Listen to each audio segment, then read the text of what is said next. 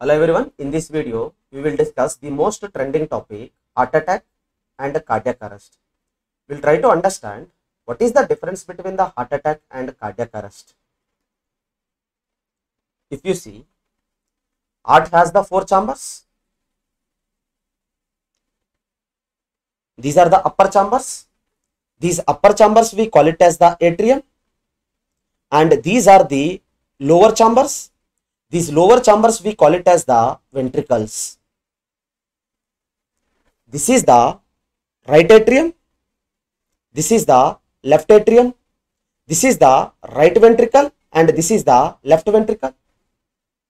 From the left ventricle, aorta is originate. From the left ventricle, aorta is originate. This is the aorta.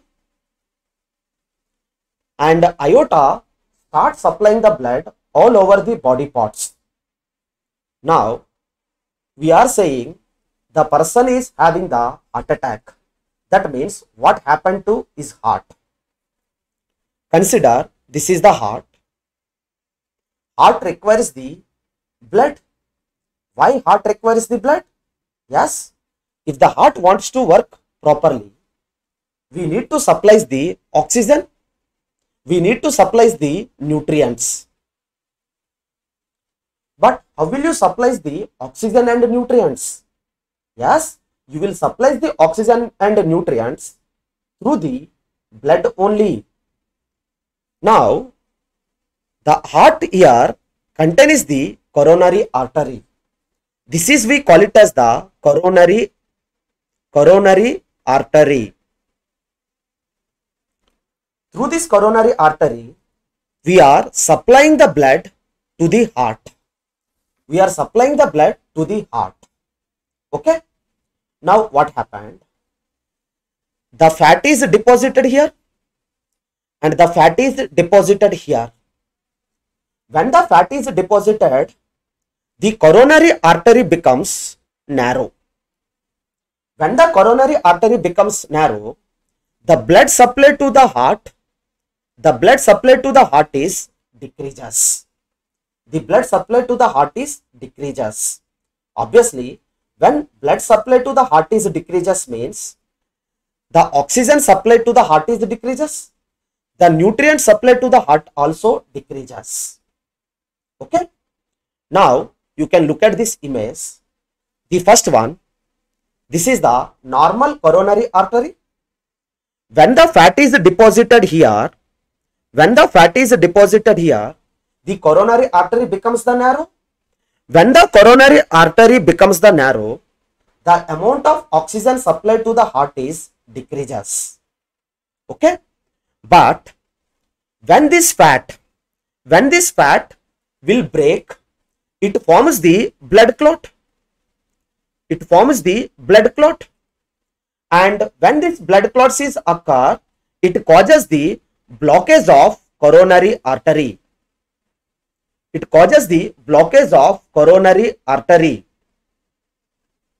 We all know when the blockage of coronary arteries occur, what happened to the blood supply? Yes, the blood supply to the heart is decreases.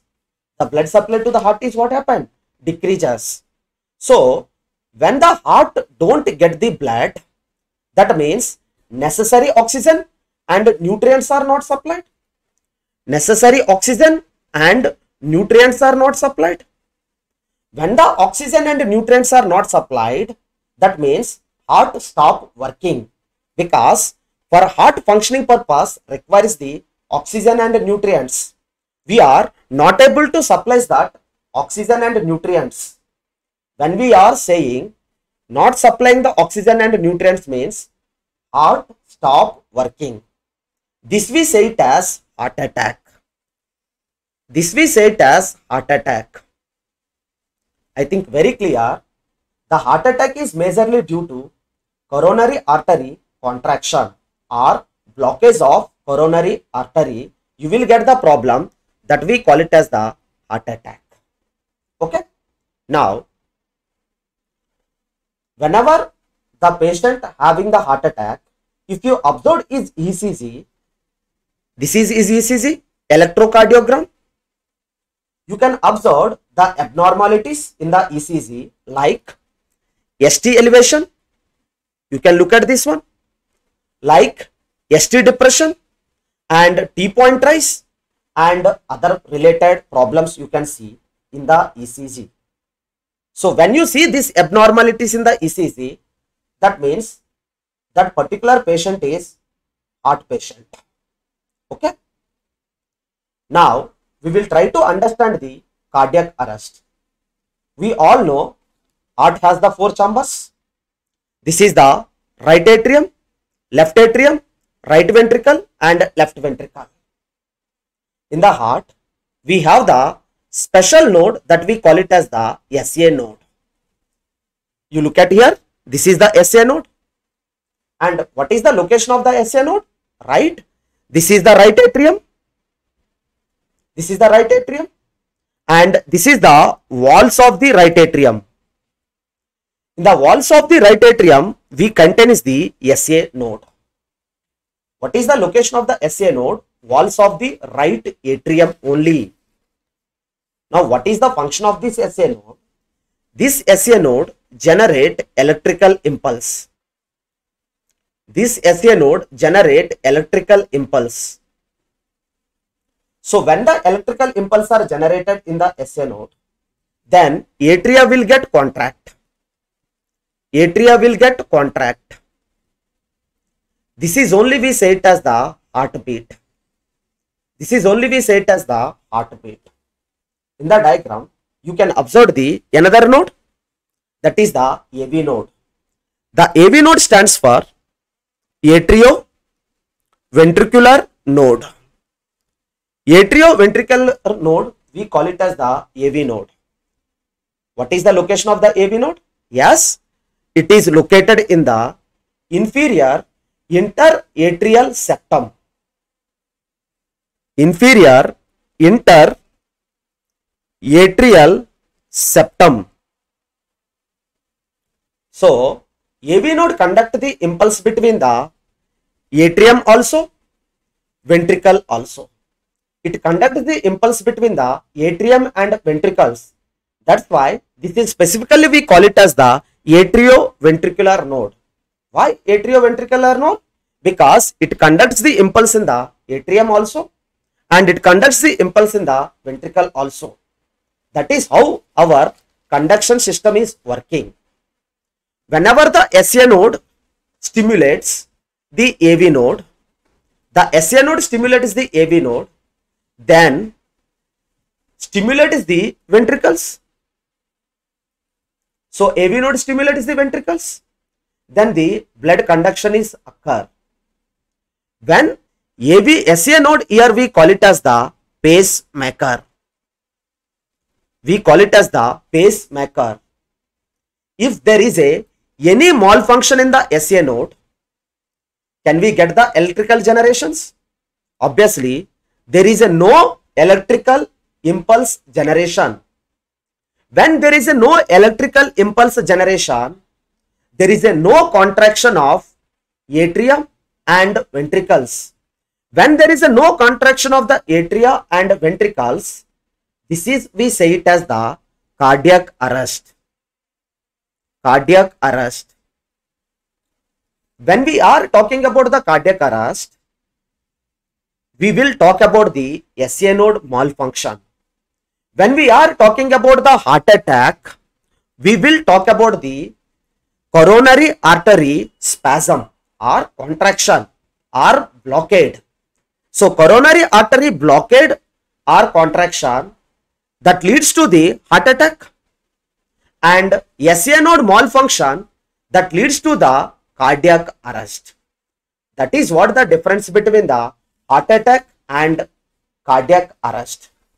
But if you look at the ECG of cardiac arrest patient, there is no electrical impulse generation in the cardiac arrest.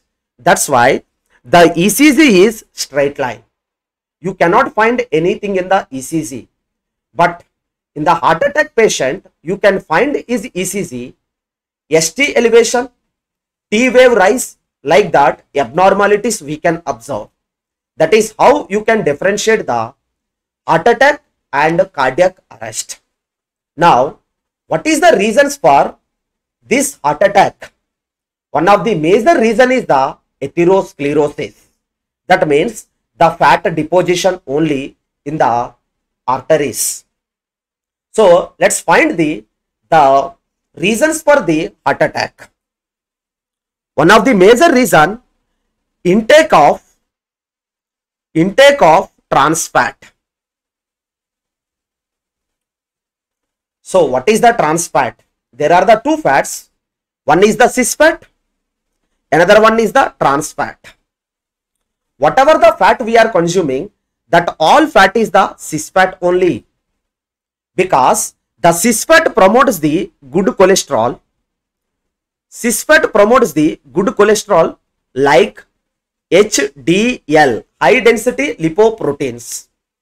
This is the good cholesterol. It not causes the any inflammation in the arteries. But when I am talking about the trans fat promotes the bad cholesterol. What are the bad cholesterol we have? Right, that is the LDL, low density lipoproteins, VLDL, very low density lipoproteins. And this bad cholesterol causes the inflammation in the arteries. They causes the inflammation in the arteries and results in the heart attack. Okay, so that is what one of the reason, intake of the trans fat. But where you can see this trans fat, obviously when we reuse the oil again and again, then it converts the cis fat to trans fat. The whatever oil we are using, that is the cis fat only. But when you start using this oil again and again, that will be converted to the trans fat and it promotes the bad cholesterol that can leads to the atherosclerosis and that can leads to the heart attack. That is the one of the major reason, intake of trans fat. The second reason for the heart attack, the more amount of homocysteine. When you can see the more amount of the homocysteine in the body, that can also leads to the heart attack. But what is this homocysteine? Why it causes the heart attack? Homocysteine is the amino acid. Homocysteine is an amino acid. Vitamin B12, vitamin B6 and folate. When these are breakdown, it produces the homocysteine. It produces the homocysteine. Vitamin B12, B6 and folate breakdown, it produces the homocysteine. The high homocysteine levels in the blood damages the lining of arteries. Lining of the arteries. So when the high amount of the homocysteine damages the lining of arteries, this can increases the risk of blood vessel blockage. Blood vessel blockage. Yes, when the blood vessels are get damaged, then there is a clot inside your blood. Then there is a clot inside your blood vessel. This is the clot that is inside your blood vessel. That is only we call it as the thrombus. And when the thrombus in the blood vessel, that can cause us the heart attack. That can cause us the heart attack. We all know the second reason now. What is the second reason? Yes, that is the more amount of the homocysteine in the body. Vitamin B12, B6 and folate. This breakdown causes the formation of the homocysteine. When the high amount of the homocysteine, it damages the lining of the arteries, that can increases the risk of the blood vessel blockade. A clot inside in your blood vessels, that is called as the thrombus, and the thrombus in the blood vessel leads to the heart attack. This is the second reason for the heart attack. Let's move to the another major reason for the heart attack. that is the high levels of HSCRP. High levels of HSCRP. What is the HSCRP full form? Yes, the full form of the HSCRP, the HS stands for high sensitive, the C means C reactive, that is the R, and the P stands for protein. High sensitive C reactive protein. So when you find the high levels of the high sensitive C reactive protein, then what will happen? Yes, this is also causes the inflammation in the arteries. When the inflammation in the arteries, that leads to the heart attack. This is the third reason, HSCRP. Even in the recent studies, they found that elevated levels of CRP associated with 3 times greater risk of the heart attack. This is what the recent finding about the HSCRP, one of the major reason for the heart attack. That's why they said 3 times greater risk of the heart attack. The fourth one, high levels of the lipoproteins. The lipoproteins like LDL, low density lipoproteins, and VLDL, very low density lipoproteins. This is generally we say it as the bad cholesterol. Okay. So when the high levels of the LDL and VLDL, that causes the build up the plaque in the arteries, that can causes the coronary artery spasm, leads to the heart attack. Okay. So these are the major reasons involved in the heart attack. That's why if you minimize these all conditions, at least you can try to decrease the cardiac disease. So thank you all for your patience listening this lecture. Thank you so much.